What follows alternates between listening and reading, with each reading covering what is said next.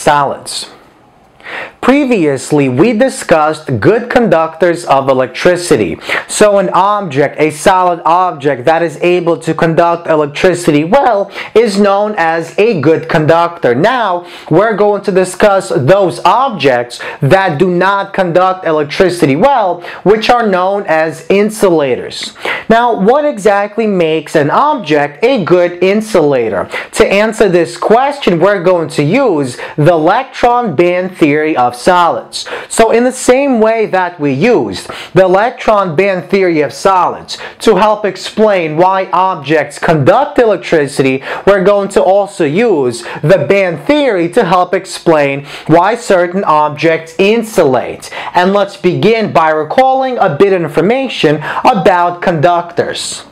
So recall that inside solid metal conductors, the highest in energy electron band is only half filled, and that means the rest of it is half empty. It contains unoccupied energy quantum states.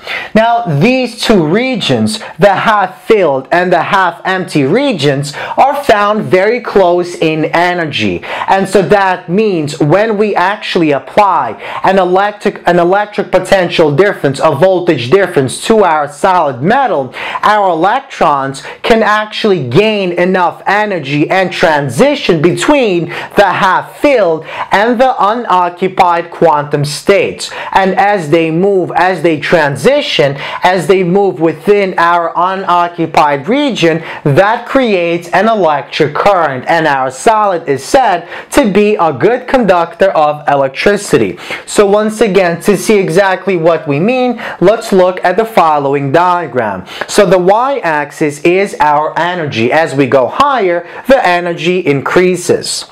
Now, we have our highest in energy electron band, and only half of it actually contains our occupied quantum states in which the electrons are found. And that's why this is shown in blue. Now, this is our unoccupied quantum states, and that means electrons are not found in this region. However, when we apply an electric potential difference, because these two regions are very close in energy, these electrons up here can actually gain enough energy and jump to the unoccupied quantum states. And as they occupy these quantum states, they can move about, and that creates an electric current. And so our object is said to be a good conductor of electricity. Now, in insulating objects, however, the highest electron band is completely occupied with electrons, and the next unoccupied energy band, or the next unoccupied quantum state of our atom, is separated by a very large energy barrier known as the band energy barrier. So once again, to see exactly what we mean, let's look at the following diagram. So this describes what takes place inside good insulators.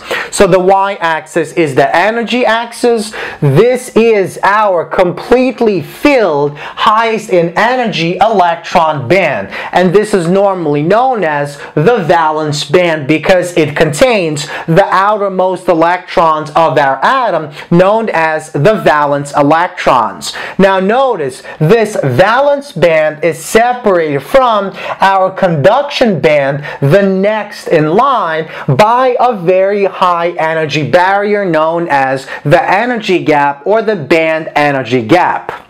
Now, inside the insulator, because these two states, the occupied and unoccupied, are separated by a very high energy barrier, when we do apply an electric potential difference to our solid object, our electrons cannot actually gain enough energy to transition and jump to this conduction band. And because electrons cannot transition to this electron electron band, we cannot actually create an electric current because electrons cannot move within this conduction band. And so that's exactly why certain objects, such as, for example, glass, do not conduct electricity very well because of the separation of energy. So, once again, inside the insulator, the valence band is separated from the conduction band by a significant energy barrier. It could basically range from 5 electron volts to 10 electron volts, depending on what material we're actually describing. And this corresponds to a very large energy barrier. And so electrons cannot typically gain enough energy when we apply our electric potential difference, and so our electric current cannot actually flow. Now we can also describe this same diagram by using our finite potential well. Remember, inside solid objects, the electrons are in a way trapped to that solid object. And so we can describe our electrons as being inside rigid boxes or finite potential wells. So once again, this E axis is our electric potential energy, and these red sections are our potential wells. They correspond to electric potential barriers.